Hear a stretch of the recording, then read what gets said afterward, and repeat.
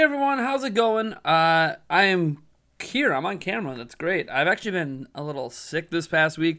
Even our scheduled recording of the podcast, I canceled it because I had like flu-like symptoms. I just haven't been feeling good. Hopefully, I'm looking all right today. Today is the best I've felt in a while. Still have some sniffles. Took some medicine. Whatever. We're dealing, and we're dealing because Astral Chain came out yesterday. Now, by all accounts, it's a pretty fantastic game. I think it has an 87 currently on Metacritic. And ultimately, it's a game that I plan to pick up in the future. For those who don't know, I did sell my Nintendo Switch. Not because I wanted to, but because after I had my heart attack, I had a lot of financial problems cropping up. And I basically had to sell anything I could to cover my bills. And unfortunately, that meant my Switch was a casualty. Don't worry. Working on getting a new job, gonna get a new Switch, all that stuff. That'll be all taken care of before the end of the year. And what's nice about the new Switch is I'll get that better battery life Switch. You know I'm getting that better battery life Switch. And we'll be rocking later and playing Astral Chain and all the other great, amazing Switch games that come out the rest of this year. But here's the thing. The Astral Chain Metacritic rating, in particular, has user scores. Now, user ratings and user scores are not new. They exist everywhere. Amazon, GameStop, the PlayStation Network store, the Xbox store. User reviews and user ratings exist everywhere. And I have been told and force-fed by many fans over the years that you should trust user scores and user reviews over the more traditional media critics, the more IGNs and GameSpots of the world. And the reason we're being told this is often because a lot of gamers have this perception that these companies are shills, that they are paid reviews. Now, paid reviews do exist. In fact, right here on YouTube is actually one of the worst culprits of paid reviews, because when paid reviews happen on YouTube, they're not often disclosed, which is actually against the law. And there have been many companies and YouTubers caught over time right here on YouTube doing that thing, accepting not just a free copy of the game, but an actual payment to review that game, which obviously is going to skew that review, especially if it's not disclosed. In fact, in my personal opinion, if a company is paying you, you should not call your video a review, because if you cannot objectively, I don't even see objectively, because I don't think reviews are objective, but I don't think you could fairly review a product if you're receiving a paycheck from the company, knowingly receiving a paycheck from the company for that game. Like, if a company has an ad running on my video, we don't control that. But if, we know we received a paycheck directly from that company or a representative of that company, then you shouldn't review the game. And this has been a major issue on YouTube, and I don't go out of my way to call people out for it unless it's going to be someone within my circle. And as far as I'm aware, other YouTubers related to me that you guys might be aware of, whether it's Spawn Wave or Player Essence, Super Mario Dave, none of us have been paid to do reviews. So I don't think that is something. And personally for me, it's not. I go even further than that. There's been games in the past that I've had sponsorships for, and I won't review those games. I don't review a lot of games anyways, but if I am going to review a game, it's not going to be one I ever received a paycheck for in any possible way. So if I got paid to do a live stream with something, or I got an ad spot, like a 30-second ad spot on my video or something, I'm not going to review it. And I bring all this up because the trust between you guys and these YouTubers seems to be stronger than the trust between you guys and an IGN or Kotaku, where there's actually less and less real cases of them being paid for their reviews. I'm not going to say it's never happened, but the amount of times they've actually been caught and busted and all that is actually in the single digits in comparison to the dozens and dozens of YouTubers that have been guilty of doing this multiple times over the last 10 years. So it's interesting, because I'm not even going to say you should trust YouTuber reviews more than you should trust IGN. You should trust, me more than you should trust, GameSpot or something. What I am going to say is I think that critical reviews and aggregate sites like OpenCritic and Metacritic, that the actual professionals are probably the better to trust. If you're just looking to get a general view of the landscape of a game, not on an individual basis, but if you just want a general landscape of, hey, is this game good? Then user reviews. And we're going to get into why. Astral Chain's obviously at the center of this, but I've been dealing with user reviews of products and games and a whole bunch of things for years. And I often, when I buy something specifically off Amazon, I'm always looking at the user reviews because I want it to be 4.5 stars, rated or better. And I want most of the user reviews to be positive. But if you go down into the actual review section on Amazon, I'm not going to show you it right now. It can be a bit of a cesspool. There could be people who didn't even buy the product. There could be, this happens a lot on Amazon. This is kind of one of those unsaid things on Amazon. People are paid to write reviews on Amazon to give a product positive. I get emails every single day, some from companies that I have bought products from in the past, saying, hey, look, we'll give you $20 if you go put a positive review of our product on Amazon. I've refused every time, even though I need money, because in fact, oftentimes if it's a company I've bought a product from, I just will blacklist them and never buy a product from them again, because I don't believe you should pay for reviews. I understand encouraging me, like you want to send me a reminder email, hey, do you enjoy our product? Why not go leave a review? I don't think that's shady, but if you're offering monetary compensation, I think that is. And that's littered all over Amazon. And Metacritic is interesting because it allows user reviews, and Metacritic doesn't really have a way to confirm whether you bought the game or not. At least on Amazon, you can kind of filter reviews. It doesn't affect the overall rating for you, unfortunately, but you could filter the individual rules between confirm, hey, they bought this through Amazon, and then people who didn't maybe buy it through Amazon who claim they bought it, but you can't confirm if they did. Metacritic has no way to know if someone bought a game because they are not a retailer. But what I find interesting about it is review bombing. But more than review bombing, it's also the polar opposite, the amount of positive reviews a product can get, which may not be warranted. Basically, I don't think user reviews are reliable.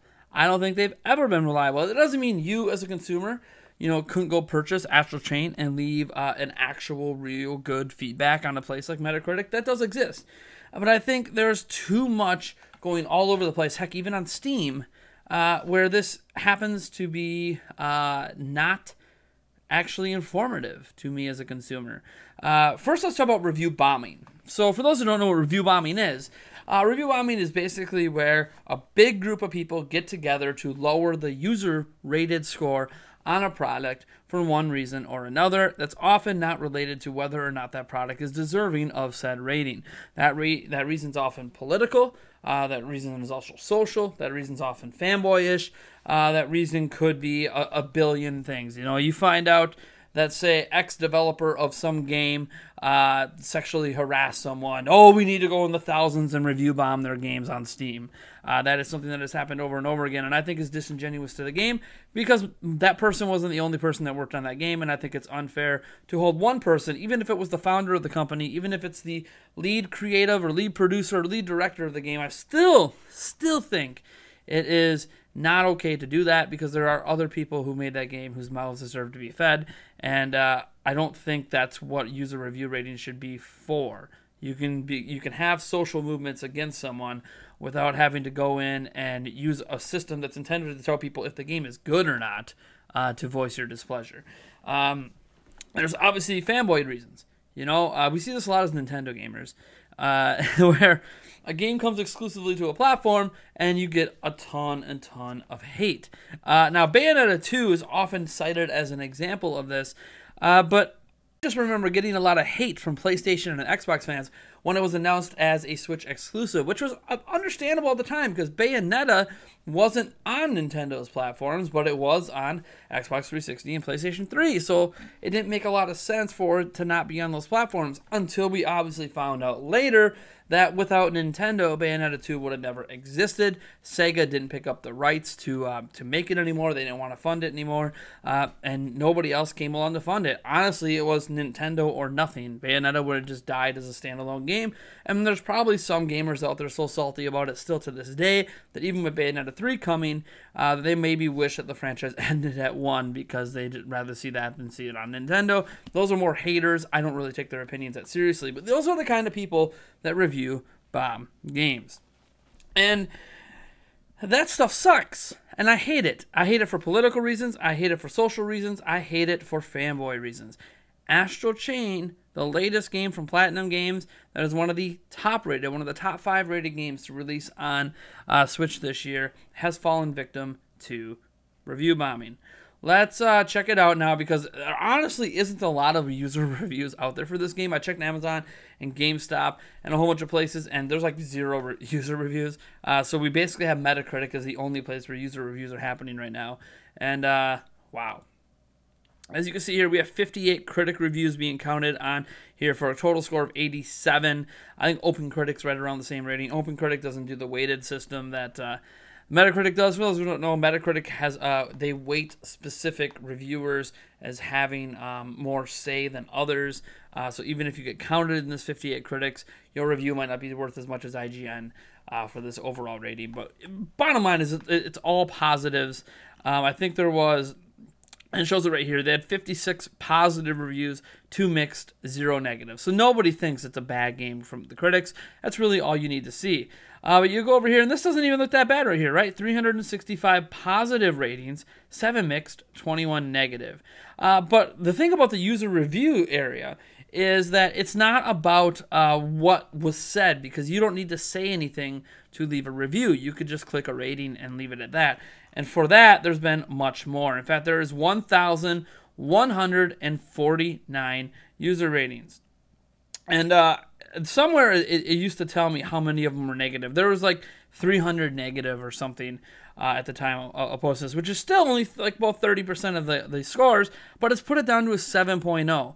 When you see a discrepancy from an 87 to a 7.0, that usually signifies review bombing. Anything that shows that big of a discrepancy, that's generally review bombing. And I mentioned, Bayonetta 2. This is why I don't think Bayonetta 2 is really review bombed, because you look at this, there's only 317 ratings. So by the way, a lot more ratings on Astral Chain than Bayonetta 2. And it's listed as a Metacritic Plus Play, and it's got a user score of 8.5 to 92. That's not review bombing. I'm sorry. It's got 0 negative written reviews. To me, that's not review bombing.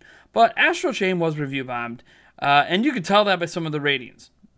So let's just go into the 393 user reviews and just read some of the. So there we go. Now we got a better idea. So 353 negative, 798 positive, 12 mixed. The mixed ones, I personally feel are people that actually play the game. Some of the positive ones are going to be people who didn't play the game. We'll get into that in a moment. For now, we're going to focus on the negative. This guy's name is literally PS3 Fan 2. You can rely on an objective opinion on a Nintendo game when his name's PS3 Fan 2. He says, fantastic graphics, but everything else is mediocre or outright poor. Go buy Devil May Cry 5 or Bayonetta for a true action game experience. Gameplay is worse than Nier Automata. You notice how every game he mentions are games that aren't on Switch. He doesn't say Bayonetta 2, he says Bayonetta, which, you can get that on Nintendo platforms now, including Switch, but Devil May Cry 5 isn't. Nier Automata isn't. Notice how all the games he mentioned are games that are conveniently on his preferred platform. Again, this doesn't really feel like... I'm surprised he gave it a 4 and not a straight-up 0. Must just be a fan of Platinum. So maybe we got lucky and got a fan of Platinum here. But, alright, so I re-ranked all these according to user score just to make it easier to find. And went to the last page. Dama_mama. Reset era made me do this. Bunch of little whiny internet juice warriors. So people are mad at people being happy about the game on Reset Era. Came over and did this. This review contains spoilers in other language, hard to really tell. Hardcore game fan. Another miss from Platinum Games. The combat's very shallow and involves just spamming the same move or simple combo over and over again. However, these games may be shallow, mindless fun. For this game, they decided to bloat the game with a focus on narrative. So this one, I will say, looks like they maybe touched it. Maybe. They could just be looking at it as well. So this one might be a legit one, but then, a very overrated game. But he said it's worth $10, but he gave it a 0. So, again, a very hyperbolic user review. Again, this is not something you'd see a professional ever do. You don't give a game that you think is actually worth some money a 0. Zill Legend, awful. Do not recommend. The combat's not cool as the trailers made it seem. Characters are boring, uninspired. The controls are hit and miss. Do not buy. This person probably didn't even play the game. This person just goes on and on and on about how much they don't like the game. They think it's a cash grab for some reason. You know, here's the funny thing, this game was in development longer than Nier Automata was, that a lot of these customers say is a better game. So, like, it's definitely not a quick cash grab. Here's a complaint about 30 FPS. Oh, because of 30 FPS, it must be bad, right? Like they haven't been playing games on the other systems at 30 FPS forever. Let's move on to the page 4 here. We got some even more, of those amazing ratings. Ooh, look at those 10s popping in. Let's get down to the bottom here, where we're going to see the rest of the negative reviews. Let me see here. This one literally saying fanboys marketing, so like only Nintendo fanboys are going to like it. You can really tell that Scalebound being canceled had an effect on this game. Scalebound, a completely different game, had an effect on this game. The graphics are dog hit. Trying to say dog, you know what. The gameplay is boring QTEs, just like Bayonetta 2, which it's not cute. I mean, there are some QuickTime events in Bayonetta 2, but that's not the crux of the combat. Platinum is really just a washed-up old developer. Let's see here. 30 FPS in this day and age, especially for a fast-paced action title, trading this piece of crap in. Astral Chain is the little engine that couldn't become Nier Automata.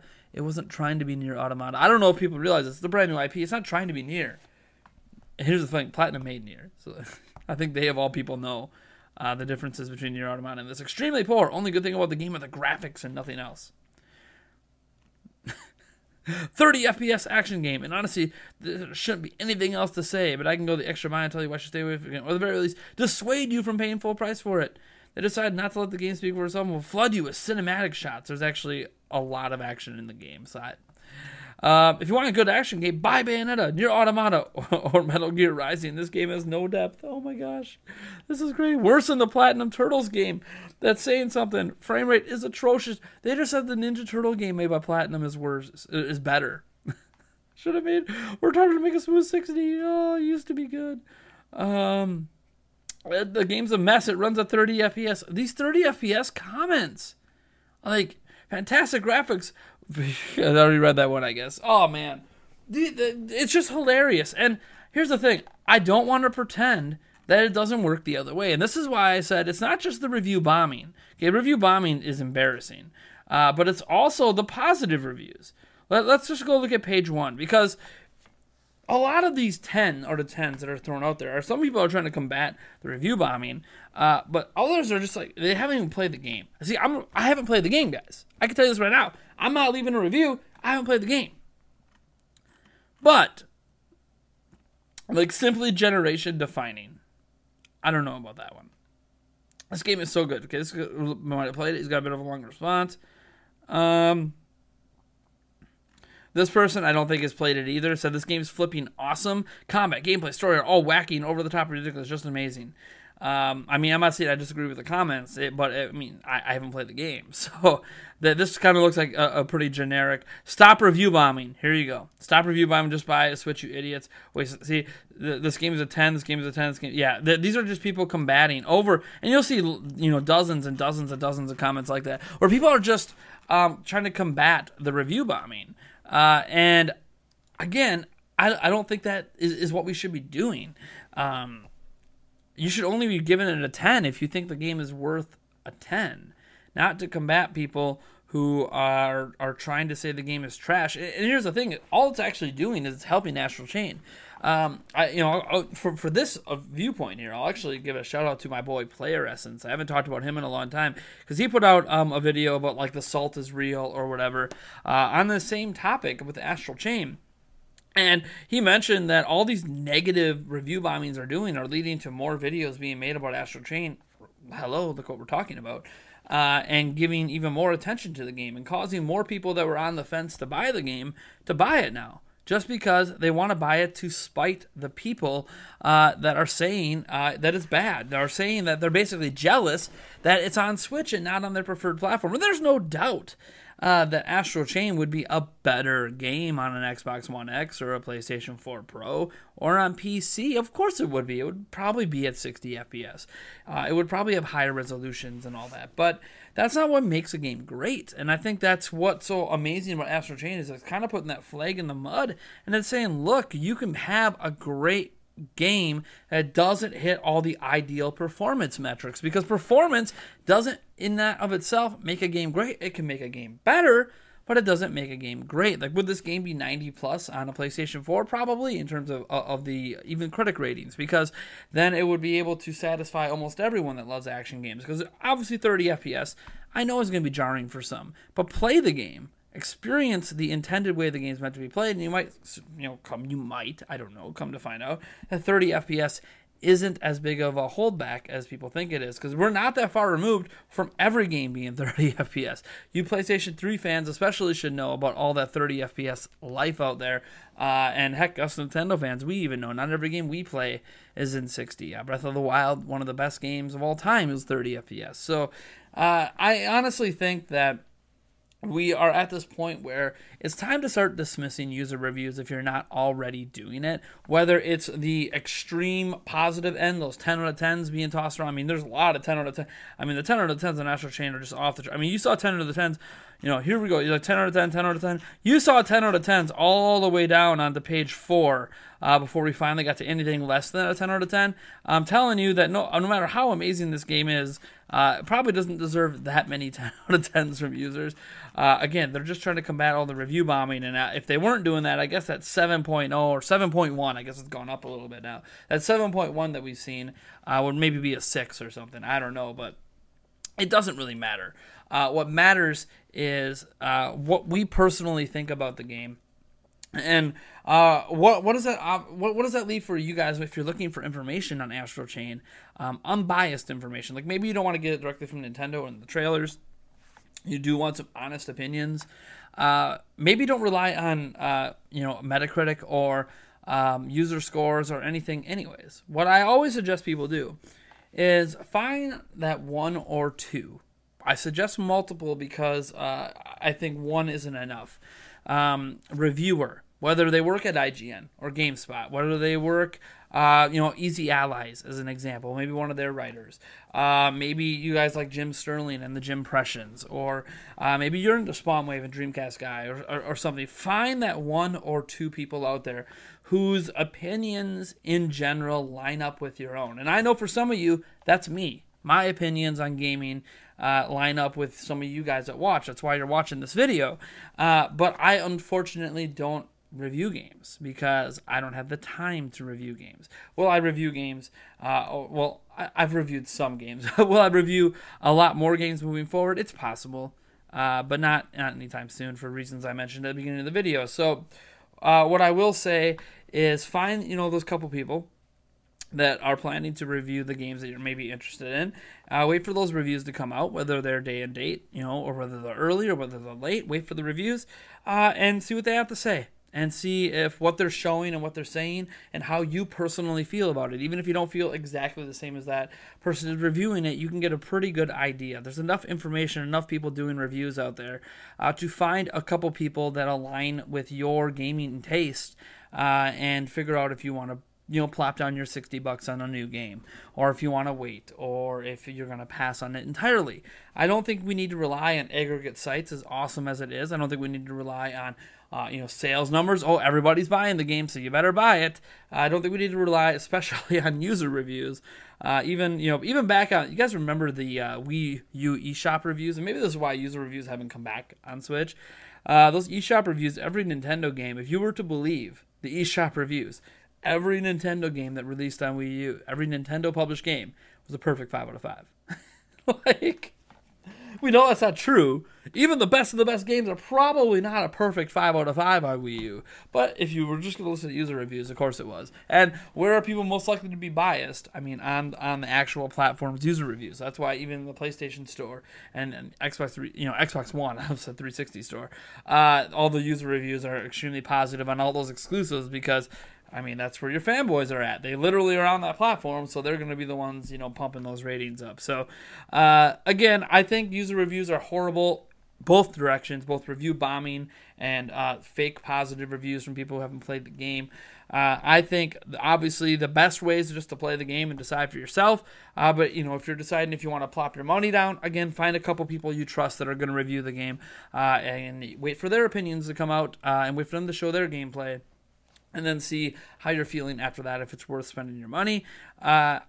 I don't think, that any of these professional or non-professional reviewers, like YouTubers, I guess would be considered non-professional, IGNs, Kotakus, or whatever, would be professional. I don't think any of them are any better than anything else. Just find the people that you trust, not the outlet, the people that you trust that align with your feelings, and go with that, because ultimately I think that's the best way to do it. In fact, you could even reach out to some of those people directly on social media. Like, as an example, if you like Easy Allies reviews, but the person you like they're reviewing the games isn't the one doing the review of the game you're interested in, well, message the person that you are. Like, you're tweet at them or something that you are interested in their thoughts, and ask them. Oftentimes, people like us, we'll just tell you. We'll literally respond and be like, hey, I haven't played enough to do like give you a full opinion on it, but here are my thoughts so far, and I think it's worth a purchase or something. So I don't know. For now, everyone that I know personally that's playing Astral Chain loves it. It's an action game, so if you like action games and you like Platinum games, chances are Astral Chain is going to be just up your alley. I'm hoping personally that even whether I buy it or not, that it sells well enough that we get more of it, because I think more of these kind of games should be on Switch. It looks like it's a high quality product from everything I'm seeing. I was hyped from it from the day it was revealed. You guys can go back and watch my reaction to that. So stay tuned, because there's a lot more games coming the rest of this year. We have a busy September at Nintendo Prime coming up, not just in terms of game releases, but in terms of news and everything else. I can tell you right now, September is going to be packed. That's when I am back to doing this stuff. I don't want to say full-time, but for you guys, it'll feel like I'm back to doing it full-time with the daily videos and all that great stuff. Some unique editorial-like videos, maybe some more discussion videos like this one, and then obviously news videos, because we're going to keep the news going. There might be, should I even tell you yet, a much requested video series might be coming back. So stay tuned for that. Podcast returning, lots of great stuff. I mentioned before that because I was sick, the podcast was like canceled. It's actually just been moved. We're actually going to be recording it the same day that it comes out, or is supposed to come out anyways. We'll be recording it on Monday, on Labor Day, Monday night in particular. So it's not going to be available probably till Tuesday at the earliest, but it is going to get out, and we are going to get back on our regular schedule. It's just things haven't been lining up with my health one way or another over the past month. I hope you guys can all understand that, especially our patrons. I owe you patrons more than I could ever pay back to you guys, because you guys continue to hold your support. Those $20 backers continue to stick around, patiently waiting for me to get everything back to normal here, both health-wise. If you're looking for a small health update, things are going well. I'm down 20 pounds. I have, about 60-ish, 70-ish more pounds to go to lose to hit my target to potentially get my blood pressure under control. My heart is, my last test on my heart wasn't the greatest, not as great as the first post heart attack test was, but we're still working towards that. The diet changes are completely underway, and I hope to be here doing this for as long as I can with all of you, be there as long as I can for my kids, for my fiance, for the rest of my family. I love all of you guys, and screw user reviews, man. I'll catch you in the next video.